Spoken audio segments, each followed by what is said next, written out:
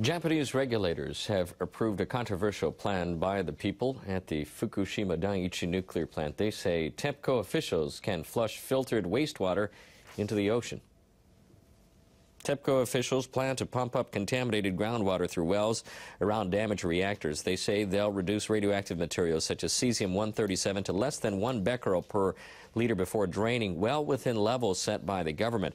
Regulators say they support the decontamination plan and approve of TEPCO's policy to take things one step at a time.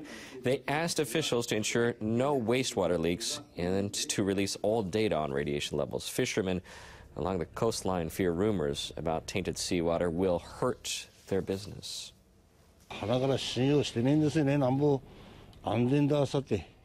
We can't trust TEPCO.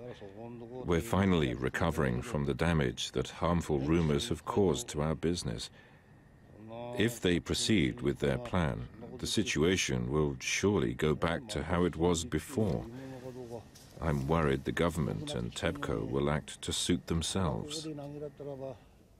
TEPCO officials have promised to get the support of residents before they go ahead.